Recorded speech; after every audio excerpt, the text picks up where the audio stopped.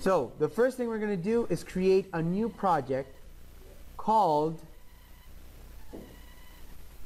Pet Shop or Pet Store, whatever you want. Okay? You're going to create a project called Pet Shop. After that, we're going to go to our week 21, because it started, this activity started on week 21, but it takes week 21 and week 22. We're going to do it this week. In week 21, there's a section called Propose It. 21.3a called Propose It. And it says download the zip Pet Shop project files. That's what we're going to do. We're going to download the Pet Shop project files. It is a zip file that contains all these classes. It contains abstract pets, Chihuahua, dog, pets, pet shop, snake, and other stuff. So let's download it as a zip file. And we are going to put all those Java files in the project, okay? Show in folder. I am going to extract the files from this archive. So we're going to grab all those files from the pet shop after you extract them and put them into the folder or project called Pet Shop on your... Okay, so you're going to grab only the ones that have the .java. Okay. Let's look at the Java files. So we have abstract pets, which is going to be our abstract class. We have Chihuahua, dog, pets, pet shop, snake. Okay? Here we can make an example of all the things that we've learned last week and this week. So I'm going to drag and drop them into my SRC folder. There's the pet shop. Okay.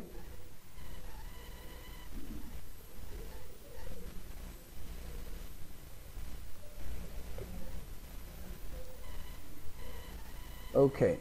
So let's start with the abstract pets. Let's open the abstract pets first of all. Guys, how do you know that this is an abstract class? Public abstract class, abstract pets. Why is pets an abstract class? What do you think? What do you think abstract pets, or why a pet is an abstract class? It's a generalization of something. If I say pet, you cannot say the shape, you cannot specify what is a pet because it's a concept. That's why you create an abstract class. Now the abstract class, remember, it can have instance variables, right? It can have methods, right? And it can have public methods that are going to be shared among all the other classes, right?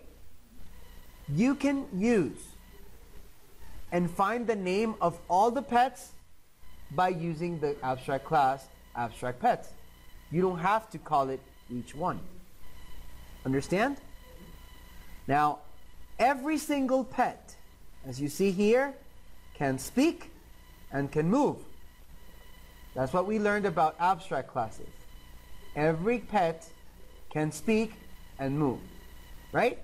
That's why you call it abstract public string speak and abstract public string move. Now let's look at pets. Let's open pets. Pets is going to be our driver class. As you can see, you have the void main in pets. So the void main is the one that runs. So here I can create a couple of things that I'll show you in a minute when we talk about polymorphism. I create objects of different classes here, and I can create some others and play with the methods, okay? So, every single pet is what? It's an extension of what? Of the class abstract pets. Now, pets is our driver class, okay? Pets is the driver, okay? Is the app. But every single class has to be an extension of pets, of abstract pets. Let's open dog. Now, I want you to look at dog for a second. Public class dog extends abstract pets, right? Because a dog is a what? Is a pet. Now, a dog contains instance variables like weight, right? It contains a constructor method, the way that you create a dog, okay? And it has a couple of methods like get weight, like toString, like speak, like move, etc. Are we clear? So a dog uses all these methods. Remember that when we created abstract methods, these methods did not have brackets. Why are these methods, these abstract methods, not with brackets? Why? Yeah, and what does that mean?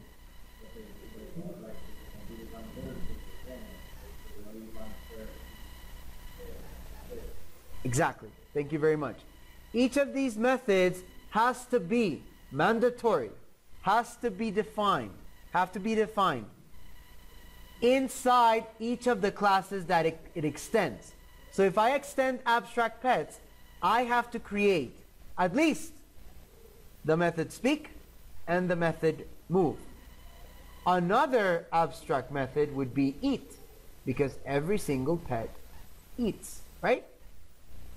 So let's add another abstract method.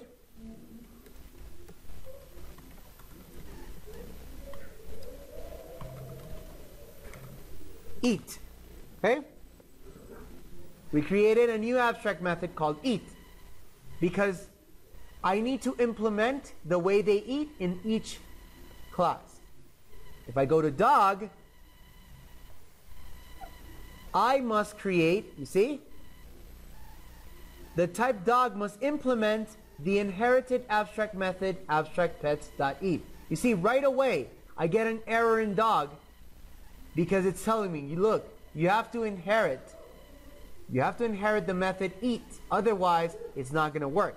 So somewhere here, I need to create and implement eat. Okay? I don't know. And I'll say return I eat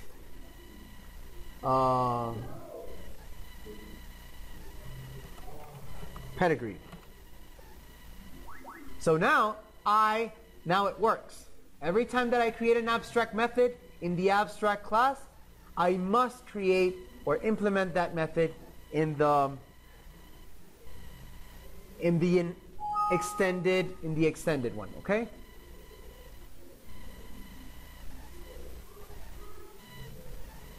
Now let's open Chihuahua. Now look at this relationship. A Chihuahua is a dog. But since Chihuahua is a dog, it is also a pet, okay? So that is very important. So Chihuahua will inherit all the methods from pet, but it will inherit all the methods from dog. Okay? Got it? So, in dog, what if in dog I create a method called public string bark because all dogs bark. So I think in dog, I can create a method that says bark. The way they bark is different. So public string bark. But I want this method to be implemented where? In the dog class. In each dog. So this is something called overriding. It's different from abstract methods. So here, I'm going to say return wolf, because it's a generalization of how dogs bark. But a Chihuahua barks in a different way. Since it barks in a different way, I can create a method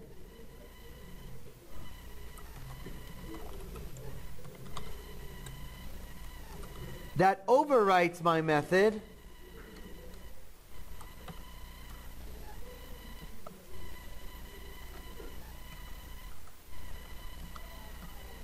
okay?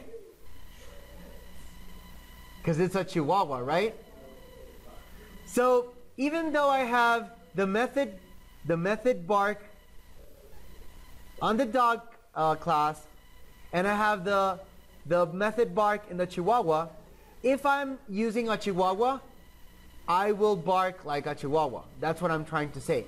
This is called overriding. Okay. Now let's open. Okay, so we have, guys, we have in dog, we have set place. This is a mutator where you put the location. You have speak. You have move. You have city of origin. Okay, and you have bark. This one is overriding the method from the dog class. Now let's open snake. A snake is an animal, right? So it extends abstract pets. What is the error in snakes? In snake? That we have not created a method called what? Public string eat. Okay? If we don't create it, it's not going to work.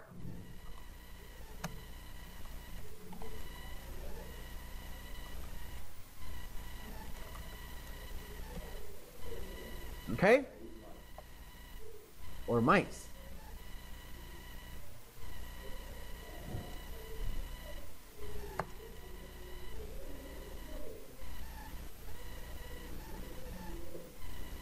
As you can see, speak is implemented in the snake, move is also implemented in the snake, and eat because they're abstract methods. Okay?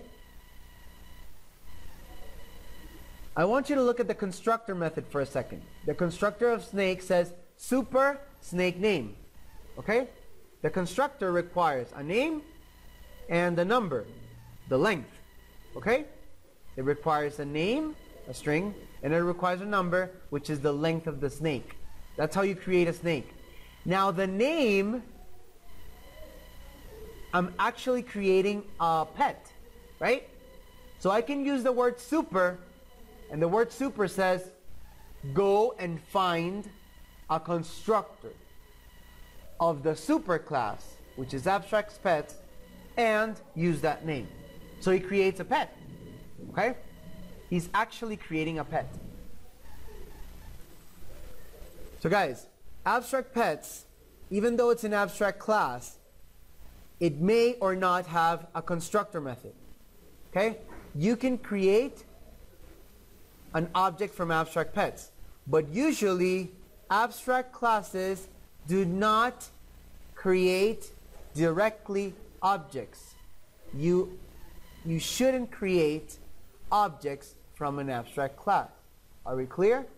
You do not instantiate an object from an abstract class. You create objects from normal classes. Are we clear? So snake uses the word super to create a pet, because he's creating a pet. Are we clear? Got it? If you go to the driver, if you go to pets, this driver creates a dog, and this is where polymorphism acts.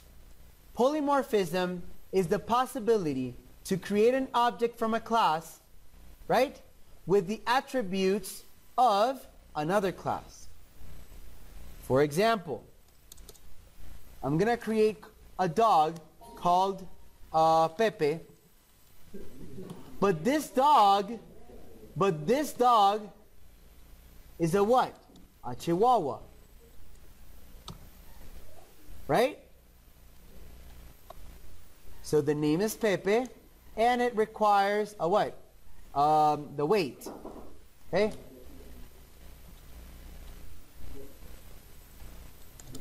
Got it? So I created a dog, but it's a Chihuahua. This is polymorphism. Okay?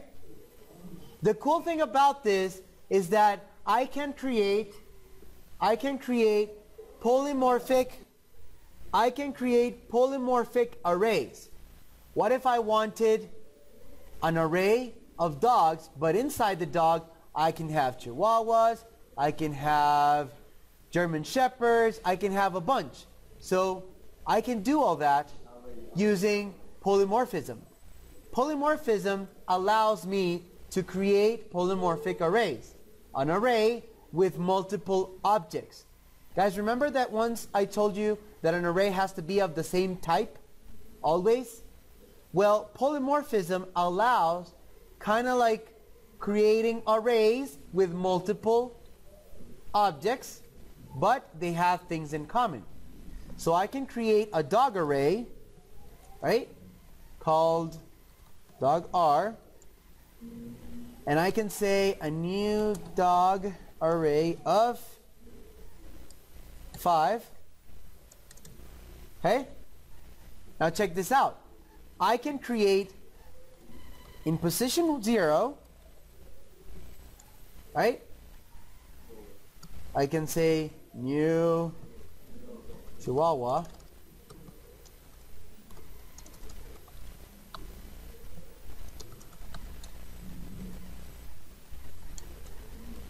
Okay? And look, I created a Chihuahua inside a dog array, right? But I can also create a general dog in position 1 called Bernard.